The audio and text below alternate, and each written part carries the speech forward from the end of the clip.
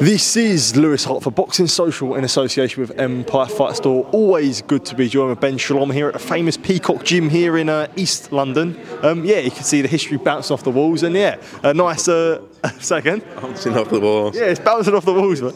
It is bouncing off the walls. It's good to be here. I came here for Ultimate Boxer 2. We did a media workout, and I loved the place. And it was good to come. Like, I always thought it'd be great to do another press conference here. Obviously, Nigel, Ben, Lennox Lewis, I think even Fury. Big press conferences here. But obviously, these two, this is where they met. This is where they learned their trade. Never will have thought that they would fight each other. But here we are, fighting each other. And really important times in their career. Must-win fight for both. Really fucking excited for it.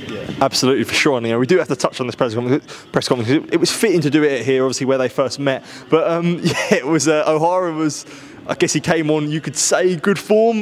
Yeah, obviously yourself got directed a lot of abuse at that, saying, you know, you do have a lot to learn. But yeah, I guess a real interesting one that makes for a real spicy fight on October 19th. It's why the fight was so attractive, if I'm honest. Ohara Davies is a big name in British boxing, a massive name, and for Adam Azim, although it's not directed at him, this is what we want. The controversy, the lines, the heat, the pressure, the guy saying that his promoter's made a mistake, the guy that's so confident, coming in from world level. He's 22 years old, Adam Azim. He's dealing with a lot of pressure on his shoulders. He's being pushed heavily. He's headlining on Sky Sports against a guy that's far more experienced with him and a guy that's bringing the heat. And look, the numbers speak for themselves. When we announce this fight, the pre-sale, everything, Copper Box is going to be sold out on October the 19th. I truly believe that. It's one of those fights that have caught the imagination. A lot of people will be at home rubbing their hands thinking Shalom's made a big mistake here. And look, Adam deserves a huge amount of credit. For me, he's going to be the standout star of the division, and he's going to prove that on October the 19th. But yeah, with Ohara, I actually have to say, and I was thinking it up there, it was he's angry at a lot of the media, and he's angry. Not me though. Angry at a lot of the boxing world, and for me, it's boxing is like a magnifying glass for life. I always say it to people who say what it's like to work at. It's the same as life, but it's just more intense. So like, no one gives a shit about you. When you win, everyone loves you. When you lose, everyone fucking doesn't give a fuck. Everyone's a dog. And everyone's out for themselves, unfortunately. And I think Ohara found that out when he lost, when no one's calling him, no one's texting him, where are his team, etc. Not his close guys, but I think he was angry and sad because it was a big wake-up call, you know. And to say someone's shot because of one punch or, you know, in a first round is bullshit. You know, this is a top quality fighter, a dangerous fighter, a guy that can punch, a guy that's awkward, a guy beforehand who had never lost to anyone but Cattrall and Taylor. And we see where they're at. We saw what Taylor went on to achieve, and that was a Taylor in his prime. And Cattrall now is probably still unbeaten in many people's eyes. So it's a huge test, and Ohara brought it today. But it's great for Adam. And honestly, I'm so excited for this fight. I think it's fucking unbelievable. I think it's something to capture the imagination of the public.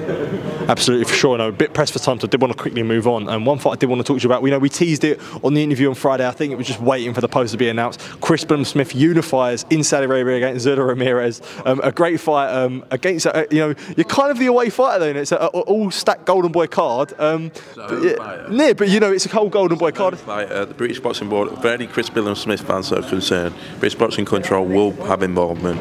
The judges are very neutral, and everyone's got. We're co-promoting that. We'll be the licensed promoter from the UK. This is, but obviously it's a Golden Boy Latino night.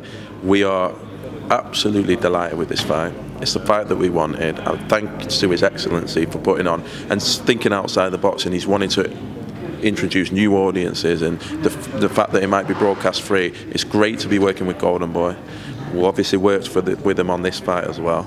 And for Chris Billam Smith, the fairy tale continues. Started although 2 years ago, or 2.5 years ago, with Isaac Chamberlain in the war in Bournemouth, and has just continued and continued. And every fight he comes in the slight underdog, and he's come through world title challenges, world title defences, mandatory defences, and now unifies. It's a fucking fairy tale, and I believe He'll come in the underdog again, and he'll win again. And it's going to be a hell of a night. And as I say, thank you to Riyadh Season for providing the platform for such a great fight.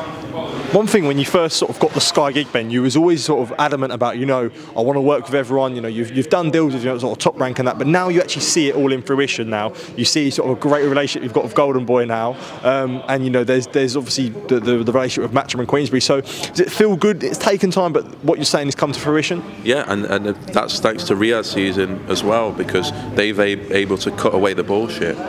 Would it be happening without them? No. Would things still be going on without them? No. But this is what we should try and create in boxing, is a meritocracy for promoters and for fighters. And so everyone, if you work hard, gets their opportunities. And I think fair play to His Excellency, he doesn't care about the politics. And you look at the fights coming up, and we forget people doing you favours. We've worked hard, and the fighters have worked to get into their positions. And Boatsi has his big moment, Denny has his big moment, Eubank Jr, Whittaker.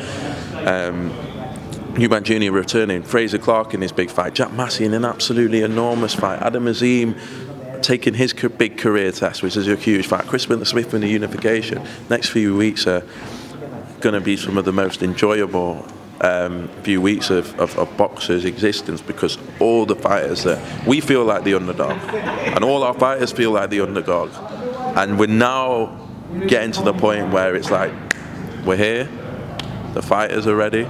We believe we've got one of the most commercially valuable stable, if not outside of definitely Fury and AJ in the UK, and it's time to arrive. And I'm really looking forward to next week and beyond. And obviously, as you said, great to be working with the promoters. And thank you to Riyadh Season for their involvement as well.